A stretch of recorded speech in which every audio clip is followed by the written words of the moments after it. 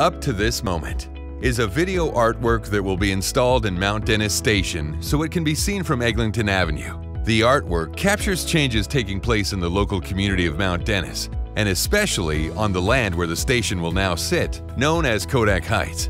Because the area is undergoing a metamorphosis, the video screen is surrounded by quotes from Ovid's famous poem, Metamorphoses.